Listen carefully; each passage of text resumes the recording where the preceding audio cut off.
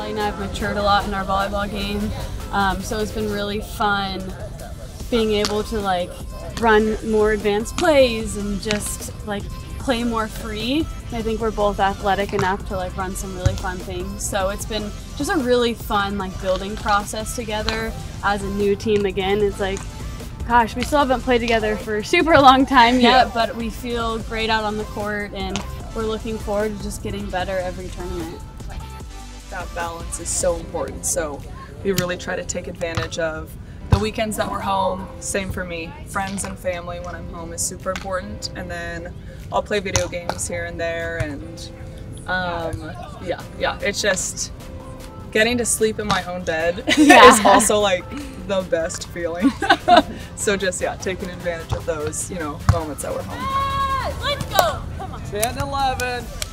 The Elite 16. It's a battle every time. Being only 16 teams, every match is a battle. You can't take plays off, you can't take matches off. The system of getting out of pool, points matter, so every single point, every single match is, a grind, and we really focus on staying on top of that every single time. So yeah, I think it's gonna be a battle. It always is. And we'd love to come home with another gold medal.